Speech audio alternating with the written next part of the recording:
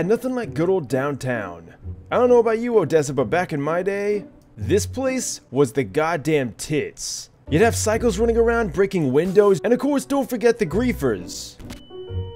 And of course, can't forget the jail. So many good memories of trying to bust my friends out of jail while also, well, ending up in jail. And of course, who could forget the good old sewers? Whoa, hey, Odessa, stop kicking me. Whoa, Odessa, chill. Doesn't it just reek of nostalgia? Yeah, man, those were the days, but unfortunately, those times are gone. Well, now that we got the sad story out of the way, any chance you can help me open up this door?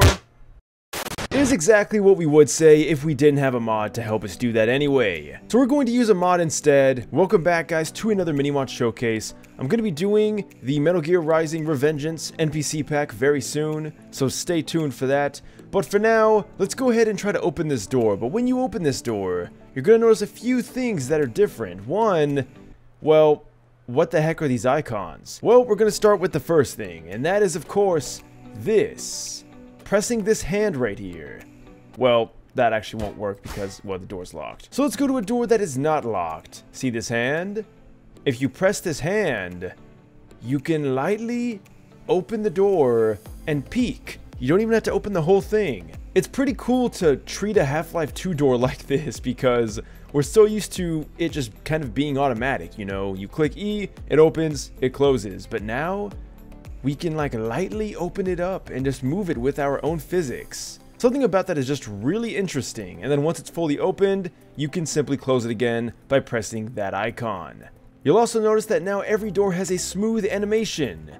It also still does this. Oh, Half-Life 2 never changed. So we're going to go to a single door here because this is going to give us better results. Look at that nice, buttery smooth animation. That is just one of the many features in this mod. But again, we can close this and we'll get a better look at what the slow opening looks like. So there we did it. Alright, so we're on the other side here. We've now clicked the opening and look at that. So we can kind of just peek through, and then if we don't like it, we can obviously just close the door right back up. You'll notice though, by the way, that if you try to do the peeking move on the other side, it's not going to work because the door only opens one way. But of course, if you don't want to mess with that, you can simply just open it like a normal guy. But maybe the door's locked, in which case we're going to come back here. By the way, remember that whole video I did on liminal spaces? Yeah, this is just, like, if we just stay quiet for a second. It's weird, especially when you're used to this map being so full of chaos. Everyone would always raid this building for some reason. Anyway, there's a problem. We can't open this door. The reason why we can't open this door is because it is locked. As you can see, we're trying to open it, but every time we do that, the lock symbol goes red. Thankfully, this mod has a built-in lock picking mechanism. Hold E, and boom, she is unlocked. Now that's all cool and everything, but maybe you don't want to unlock it. This is also a locked door. What you can also do is kick the door open. Now unfortunately there's not any animations for that, but the sound effects kind of take it away. So that's all the basic functions, but there's even more if you go into the options here. So we're going to go ahead and load up the options, and then you can go ahead and click on client, and you can see draw icons. So if you don't want the icons there, which you definitely do want them because how do you know what you're doing? We can even adjust the peeking mechanism. So we're going to go ahead and actually just close this, and we'll see how this looks now. All right. That's so neat how it just lightly opens up like that. So of course, just to show you guys what the peeking looks like, you can see you can just very slowly walk forward, take a look out. You don't like what you see, you can simply open and close it. It could be a little tricky because you do have to aim right over the icon. Doing that from the camera is oh, there we go. Hey, nice. Alright, now just for shits and giggles, let's see what the kicking animation looks like. Okay, that's pretty cool. So there is an option to enable peek in both directions, which I'm pretty sure means that you can open the door from either side. So here's the peek. You can see it works from this side, but if we go ahead and close the door, and then we try to do the peeking from this side, it also works. So you know what? I dig that. And then there's a bunch of options here about destroying the doors, which, wait. You can destroy doors. Also, by the way, check this out. You can close every single door.